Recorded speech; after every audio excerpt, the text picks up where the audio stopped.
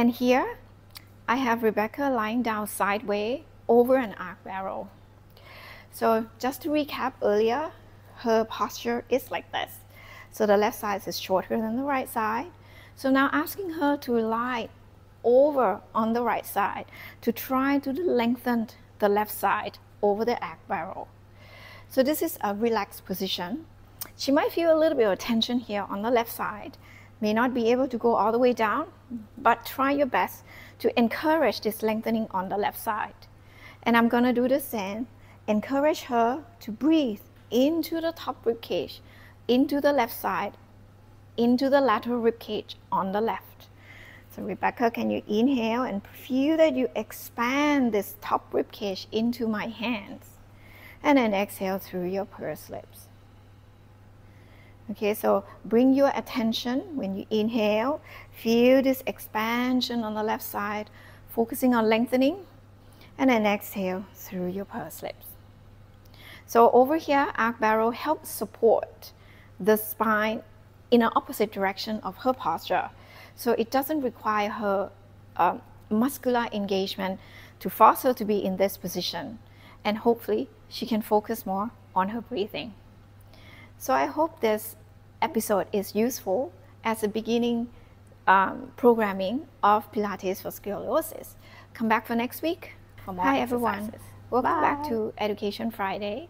Today is episode 2 from our mini series Pilates for scoliosis. If you haven't watched episode 1, please go back to last Friday and watch that episode first. So over here, I have Rebecca again as a model. So from last week, we were talking about her posture is side bending to the left. Stand like this. And we were talking about how breathing can benefit the population.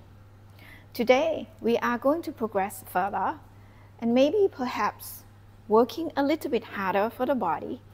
So we're going to try to focusing on strengthening the muscles that is perhaps are lengthened for much longer time.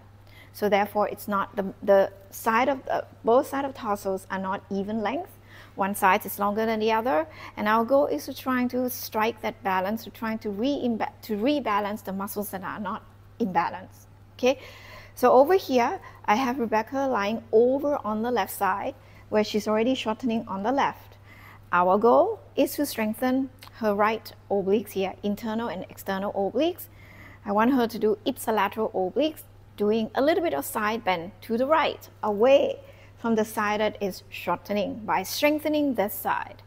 So for her in the beginning, you might not feel like you can side bend very much, but even visualizing that you are shortening a little bit on the right side, it's going to be very beneficial for the population. So we're going to try here, okay? In the beginning, you might assist, gently press this leg down.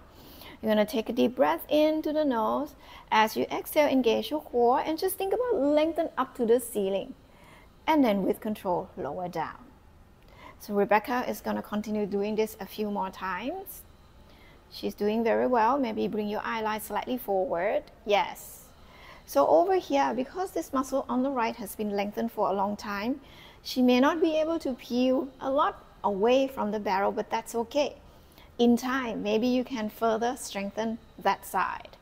Over here, she has to work really hard to try to bring this rib to the hips, strengthening this side. Very good. A few more times. And then one last one. Good job. Good job. Okay, so here we provide an example of some of the exercises that might be beneficial for the population. It doesn't mean that this is the only exercise that is good for the body. We are showing some of the examples. Once you know the theory, you can apply to many other apparatus. Make sure to come back for the next episode. Bye.